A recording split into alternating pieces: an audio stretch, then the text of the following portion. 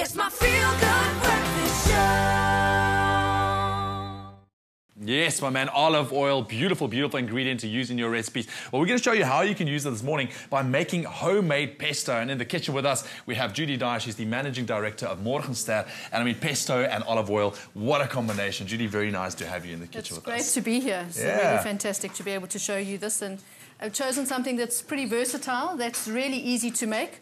Making from scratch is generally quite a thing, but you'll see just how easy it is. And we're going to do 3 different versions of pesto. Okay, cool. So let's start with a homemade basic one. All right, How do we go about that? So essentially all you need is leaves. So I've chosen a series of different leaves because I've got 3 different olive oils. So there's no specific kind of leaf that you need to use? No, not really, just nice green. Generally herbs are used. I've chosen to use spinach, which is not necessarily a herb, but I'm using baby spinach, which is kind of in between.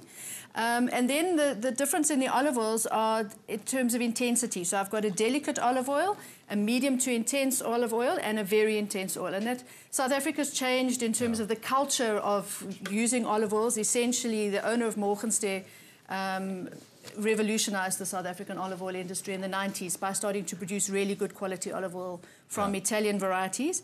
And so we've embraced that culture, but now we need to start learning that we have different olive oils, and not just about 1 bottle of olive oil in our kitchen, so but 3. So you can start playing around with different flavors as well. Absolutely. So they have different juices. So this first recipe, we're using baby spinach, so about 2 cups of baby spinach that you just throw into the blender. This has obviously been rinsed first and dried off again.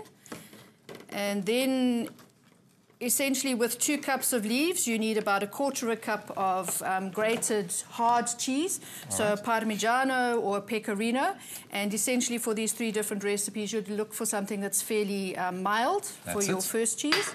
You're looking for a little bit of garlic, so about 2 cloves of garlic. These are rather large ones, so I think it's just 1 we're using. Yeah, exactly. Don't want to overpower it. Absolutely. And then some toasted nuts. Remember to toast the nuts because essentially that brings out the flavour. So another 1/4 cup of toasted nuts there. Perfect. And then it's simply a process of putting it in a blender and pressing the button. All right. So the olive oil is going to go in afterwards. So you chop it up. So till it's fairly fine. All right. Ideally, you would do this with a knife. And get a more chunky rather than a paste.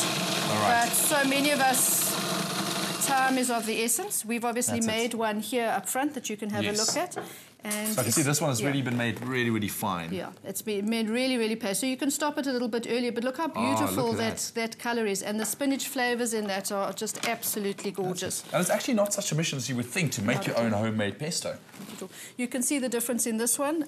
It's far chunkier. Yeah. And of course, you can just stop the olive oil whenever you're happy with it. If you want a drier paste, you can use a little less olive oil. So anything from 1/4 to 1/2 cup of olive oil with your 2 cups of leaves. Easy as that. Now, of course, if you want to get your hands on the recipe to make your very own homemade pesto, very easy. SMS the keyword Woolworths to 33728. That's Woolworths to 33728. We'll send you the shopping list, also a link to the recipe that you can go follow. But if you want to see these steps one more time, here's your chance.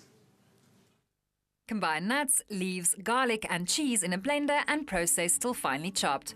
Drizzle in the oil, then season to taste. For the full recipe, visit the Espresso Morning Show Facebook page or log on to expressoshow.com. SMS the keyword Woolworths to 33728 to receive the shopping list on your phone. Click on the link provided to view the recipe. SMSs cost R1.50, no free SMSs, T's and C's apply.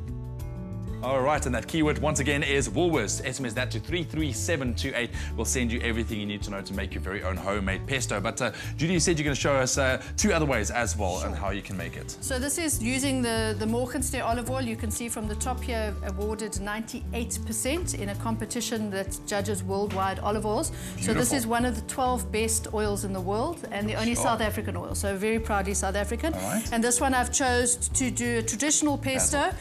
Basil, fresh basil, absolutely divine, picked in your garden, and then pine nuts, which is the very traditional. And then I'd use a slightly stronger cheese with that because the basil's got quite an intense flavour. The Morgenster olive oil is is a very strong. olive oil. And it's also nice one because basil's so easy to grow at home. Absolutely. I mean, you can have a lot of them. They grow very, very quickly as well. So you can have pesto all the time. And there's nothing nicer than going into the garden and just chopping off that fresh basil and having that fragrance all over your hands. It's really fantastic. And then this is Don Carlo. Now, Don Carlo is actually an olive variety, and it produces the most amazing, intense olive oil. So with the Don Carlo, I've partnered wild rocket and coriander and pecan nuts, and then use a stronger cheese. A really nice strong pecorino with that would be fantastic. Exactly the same process. And the only other thing that you can adjust, if you want to, is a little bit of Maldon sea salt, a little bit of freshly ground black pepper to adjust the seasoning. And then it becomes, what am I going to do with it? And you know, all you need is pesto and some pasta to make a fantastic meal, or in an omelette. If we're doing Tim Noakes, a little bit of pesto in your omelette with some tomato to make dips mixed with mayonnaise or creme fraiche or cream cheese. It really is as a base to pizza, or a couple of dollops on top of a pizza. Gee, there's so many different ways. Judy, thank you so much. I mean, I learned something pleasure. today because I thought there's only one way to make pesto. So this is great. So once again, of course, all of these ingredients are available at Woolworths, and SMS that keyword Woolworths to 33728 to get your hands on the recipe to make your very own pesto at home. But we are always very excited to jump into the kitchen. So why don't you join Bonang, Jeannie and Bonnie in the Afternoon Express kitchen at 4 p.m. this afternoon. Of course, you can find that on 3. But why don't you go along and cook with them and product developer Marley Roberts, who will be making Italian-inspired roasted figs and a mascarpone cream. It sounds mouth-watering. All you need to do is go to the Afternoon Express Facebook page, like the page, get the Woolworths ingredients list, and then you get ready to cook along with the Afternoon Express foodies. Easy as that. That's 4 p.m. this afternoon on SABC3. All right, well, lots more to come on your Feel Good Breakfast Show. Here's Kat with a look at what's to come.